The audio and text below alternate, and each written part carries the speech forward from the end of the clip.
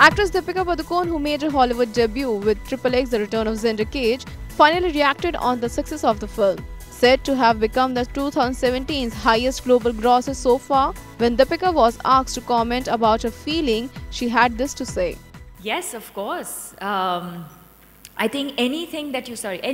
you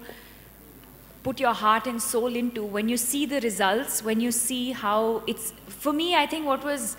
heartening and what really got me emotional was the way India embraced the film, and a lot of them sitting right here. I think just the way everyone embraced the film, everyone in the way I think that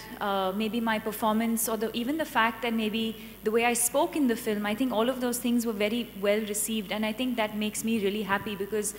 to step out of your comfort zone and to work in a territory that you're absolutely unfamiliar with,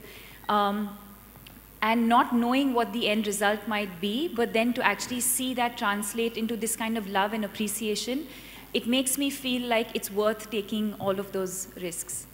Deepika was present along with actresses Sohail Khan and Neha Dhupia at the launch of Gillette Venus Breeze on Thursday in Mumbai. Also starring Hollywood fame Vin Diesel, XXx The Return of Xander Cage has resulted in a $308 million and still counting global cumulative figure. The film made $70 million worldwide over the February 10 weekend, and more than $60 million of that total came from a blockbuster record-breaking opening in China with 6,600 screens. On the work front, Deepika will next be seen in Sanjay Leela Bhansali directorial Padmavati, which also stars Ranveer Singh and Shahid Kapoor.